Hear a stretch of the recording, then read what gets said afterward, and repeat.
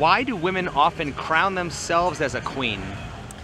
I would say we've just been mistreated like a lot as a society. I mean, men in general really mistreat women, so I feel like it kind of just puts us up to call ourselves a queen. Because we're independent women who don't need no man. Right? We're all women are queens. beautiful and they're bad bitches. And they're the creators of life.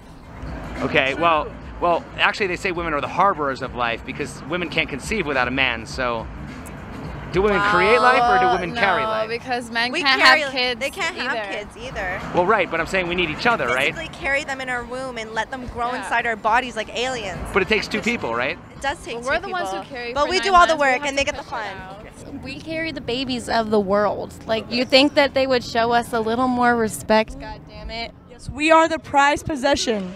Is a woman doing the world a favor by having kids? No. The world is overpopulated. Isn't she just creating more traffic? Yes. Okay. Women are special. We literally birthed the entire planet. Like, nothing would be here without us, so. If the thing that makes women special is having kids, why do so many women choose to focus on their careers instead of becoming mothers? Well, actually, men are lacking in the father department, to be honest with you. I'm actually pregnant and debating what to do about it simply because of the shitty men that come up to me every few seconds. Why do women often consider themselves the creators of life? Because we foster that life. So don't women carry life rather than create it? Yeah, I think that would be a good way to say it. Yes. Well, it does. The baby does, like a fetus starts off as 2 cells, and it multiplies in the woman's body, and it's like the nutrition comes from the woman's body, the energy comes from the woman's body, like all of that is from the woman. That's why I'd say that they think they're the creators. A man can repopulate an island full of women. Can a woman repopulate an island full of men? Yeah, it would just take longer. So don't men create more life? Yeah, they would create more. So then, if anyone was the creator of life, wouldn't it be men? Well, I still don't think it's either of them. It's Yeah, both I of them think together. I don't think it's either, but I'm just saying if anybody was going to create more life, wouldn't it be men? Yeah, I guess that makes sense. Yeah. At a faster rate, but one woman, one man would create life at the same rate. Do you think it's harder to give birth or to raise a child? Harder to raise a child. Giving birth is obviously extremely painful, but raising a child is, if you don't do a good job, that child's going to be screwed for life. Raising a child, anybody can push out a baby, or get a C-section. You got to know how to take care of that child, be there for them. I could see giving birth being very hard. You definitely have to carry that baby for 9 months. No one's denying that. That's a lot you have to go through. Okay. But taking care of a child, that's 18 years of responsibility. You have to put a roof over that child's head, clothe that child, feed that child. That's a lot of responsibility. Like once the woman's done birthing that child, like you have to be ready for what comes with that child. Like there's a lot more than just birthing that child. So if the answer is parenting, then why don't single dads get the same credit as single moms? I don't know. I wish they did. They're honestly just probably overlooked. There's not as many single dads as single moms. You hear about single moms everywhere. Like, I have a single mom, my boo has a single mom, my ex had a single mom. I just know so many single moms. Like, why isn't Father's Day given as much attention as Mother's Day? fathers are absent. That's probably why. Why is it when a father abandons his child, they call him a deadbeat dad, but when a woman aborts her child, they call it her choice? They don't. That's the rhetoric that I would like to think, but no, if they get called sluts, they get called whores, they get called murderers, when in reality, you don't know what brought them to that decision. I don't know a woman who has been happy about aborting a baby. I think it's mostly when they know that they will be a deadbeat. They don't have money. It's like they choose to not have it because they don't want to be the deadbeat. Should we support a woman who aborts her child because she did what was best for herself? Yes. Why do we condemn men for abandoning their children because they did what was best for themselves? Because at that point, they're abandoning a developed and birthed child versus abandoning or killing a fetus. It's not a human, it's a fetus. Why is it if a woman can't pay for her baby, she gets government assistance, but if a man can't pay for his baby, he goes to jail? See, I never heard of that one. Getting government assistance does make sense. You have to make ends meet if you're gonna decide to have a kid. But for a father going to jail, is that even? Well, if he doesn't pay child support. Oh, well, that's his problem. He's not being active. He can just be a father and man up. Instead, he's being forced to pay child support because he's absent again. I think it was 60% of single mothers, their fathers or their baby daddies are not paying child support. Okay. So, I mean, there's a lot of laws that say one thing, and those laws aren't really enforced unless the offended party presses charges, which a lot of times that doesn't happen because of how screwed up the judicial system is. Because you're a man, and this is messed up, but they don't really show too much love to men. Like I said, the court system is for the women, the world is for the women. As a man, you have to be tough, and you have to be like fuck it, you know, you gotta be like. Okay, let me ask you this. If we live in such a patriarchal society, where did all these laws come from that protect women and punish men? I don't know. That's a good question, honestly, like, because it's been that way forever. Is it possible that we don't live in a patriarchy? Definitely. That's definitely an opinionated thing. Everybody has their own opinion. I'm pretty sure the women love how it is. But like I was saying earlier, like I get it because you have to carry that baby and all that. But a woman could drop her baby off at an orphanage. You know what I'm saying? So, I am pro-choice. Yeah. If a woman should have the right to opt out of motherhood and make that choice, should a man also have the right to opt out of fatherhood and 18 years of child support? Not if the baby is coming into the world. Unfortunately, the baby will exist at that point and need to be taken care of. Why should men be forced to be fathers if women aren't forced to be mothers? They need to learn to keep it in their pants otherwise, honestly. Well, is the man solely responsible for getting a woman pregnant, or does it take two people? It definitely takes two people, but for him to walk out of their life, that's his choice. Well, for the people who say that the men should have thought of that before they had sex, isn't that the same argument that pro-lifers use against abortion? Not necessarily. Pro-lifers are doing that because they don't think a life should be taken. Well, I'm just saying, if you're going to say that a man should keep it in his pants, how is that different than saying a woman should just keep her legs closed? It's not really different. The difference is the woman chose to be a woman and a mother and have the baby, and the man chose to disappear and maybe pay child support or not. Well, why are we always talking about the woman's choice, but we never talk about the man's choice? Women are just more degraded than men are, unfortunately. I literally have men coming up to me telling me they want to spank me and do this and that, and I'm like, dude, this is the first time we're talking. I don't know you. Well, why are we always talking about the woman's choice but never the man's choice? Because it affects the woman's body and it doesn't affect the man's body. Okay, but doesn't a woman have the choice to opt out of having her body affected? Yeah, but it doesn't affect a man's body. Okay, but it does affect a man's future, though. Yeah, it does. Okay, so what reproductive rights do men have? They can use protection if they're scared about having a kid. They can use abstinence if they don't want to have a kid. Okay, but can't women do all the same things as well? Yeah. So then why is the man solely responsible for getting a woman pregnant, or does it take two people? No, it does take two people, but I think ultimately it is up to the woman because it's her body that it affects. Why do so many women act like it's their duty to have kids when it's actually their choice? It's not always your choice. Well, I've never said always, but isn't it usually their choice?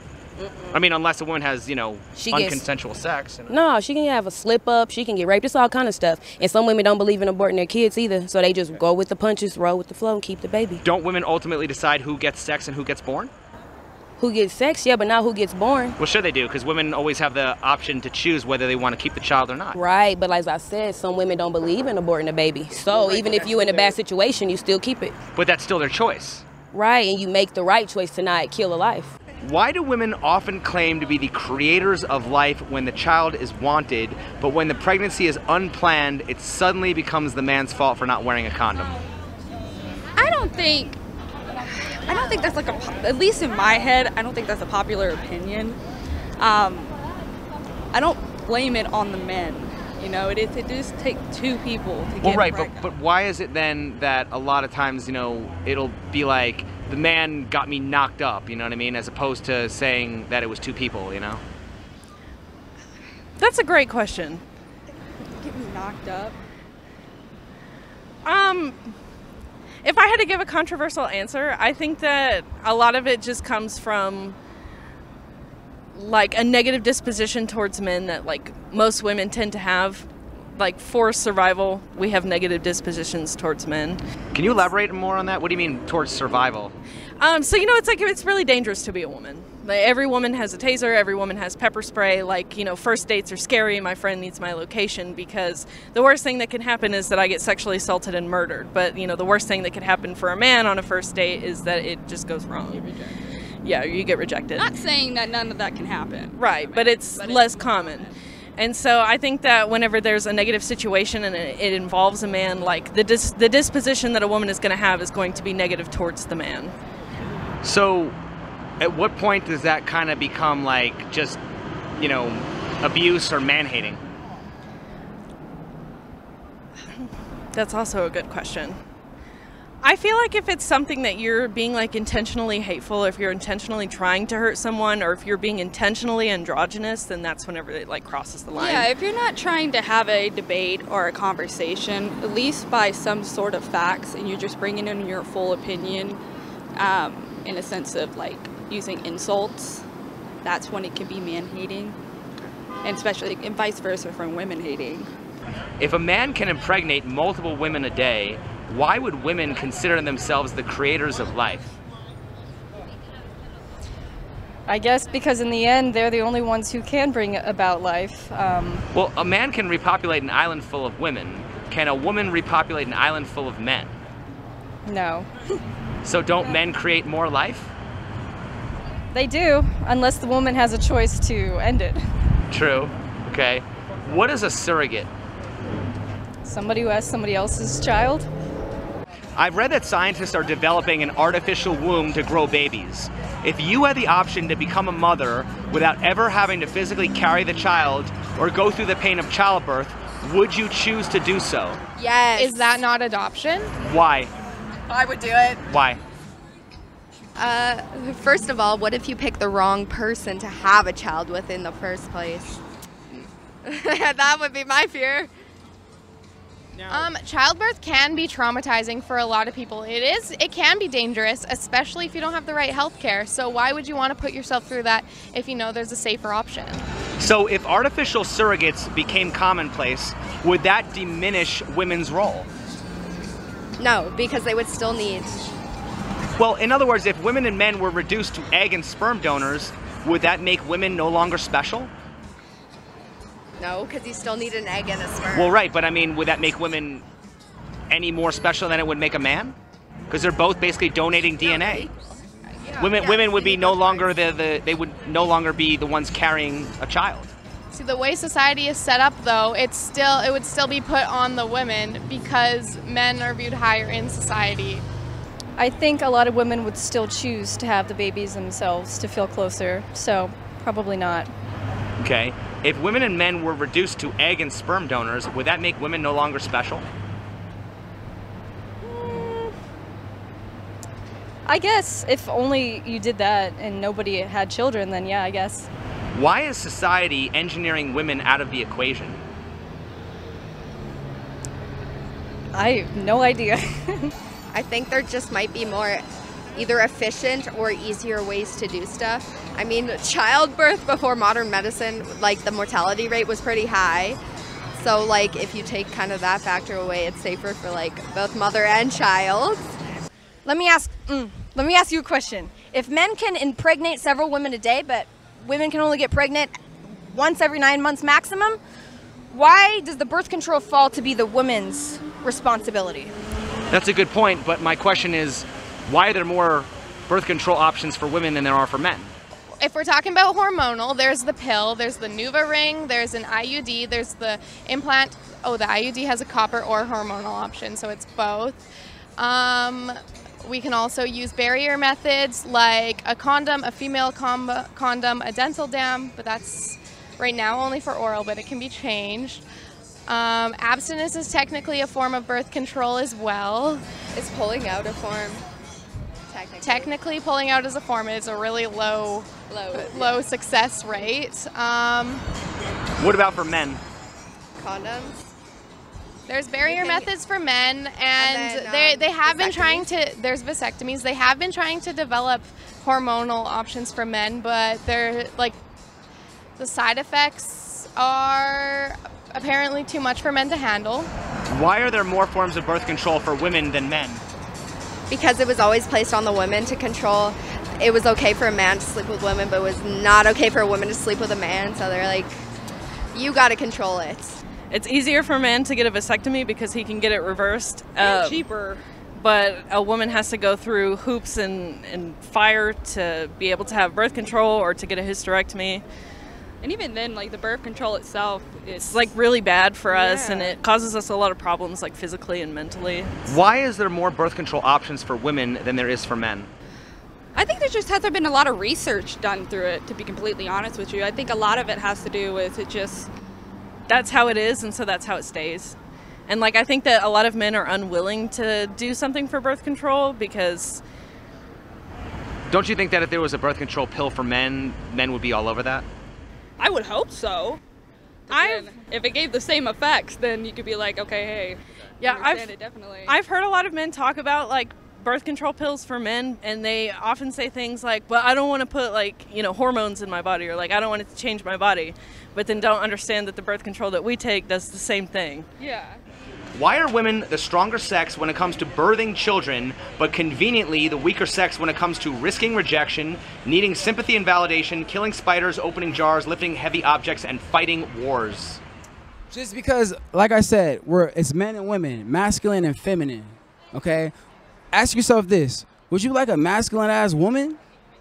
It turns me on when my girl asks me to kill the spider or open the jar. Like, it makes me feel like a man.